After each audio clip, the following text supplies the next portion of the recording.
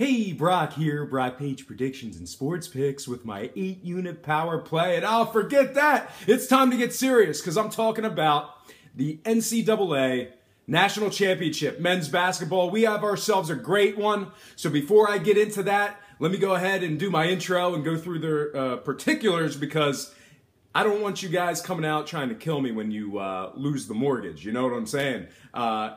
You never want to trust the guy giving out free stuff, and that's exactly what I do. So let's go ahead and do the intro. Thanks for tuning in, everybody. My name is Brock Page, and I'm still doing random sports picks for fun. You also might be surprised as to who I'm picking in the national championship game tonight. If you just can't wait and you want to save yourself some time, check out my picks for this video in the description section below. Once again, I have to remind you that I am not a sports betting expert, nor do I implore you to take any of my picks.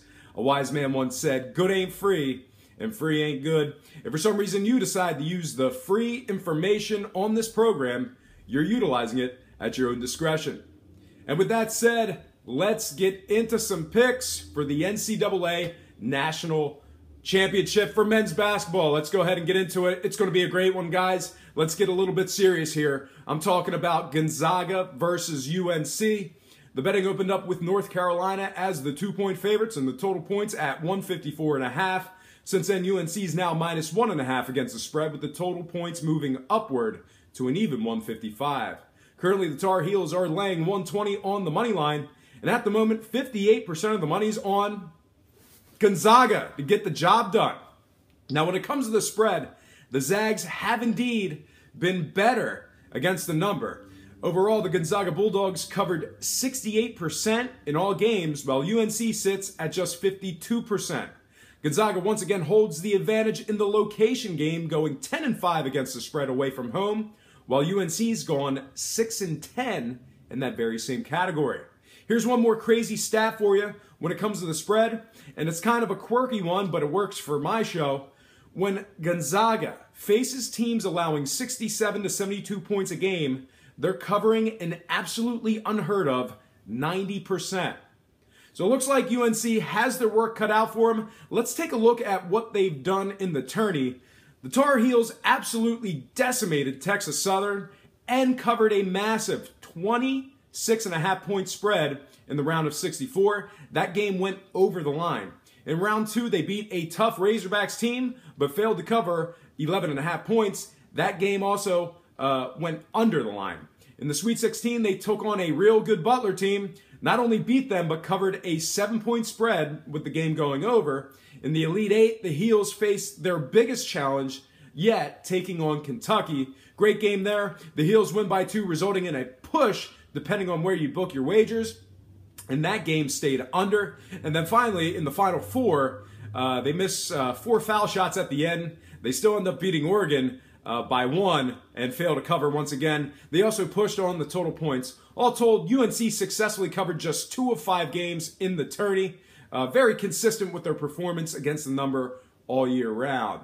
Now on the other side, let's take a look at Gonzaga. And they had some real impressive wins in the tourney themselves. At least I was impressed. The win against the motivationally charged, Cinderella-stricken Northwestern Wildcats, that win really impressed me.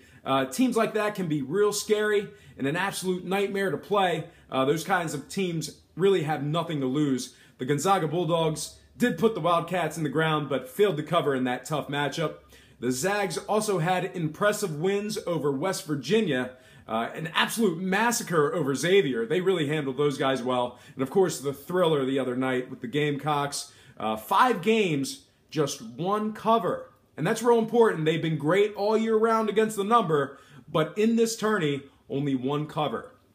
All that said, let's just touch on the total points real quick. Gonzaga's games have gone under in 2 of their last 3. UNC games have gone under the total points in 3 of their last 4. Both teams are collectively averaging just 146 total combined points in their last 4 games respectively. All that said, I'm ready to make my pick, as I think the UNC Tar Heels at minus 1.5 will get the job done against the spread. That's the ideal scenario for the sports book right now as well. Now, when it comes to the total points, I think this one stays under 155.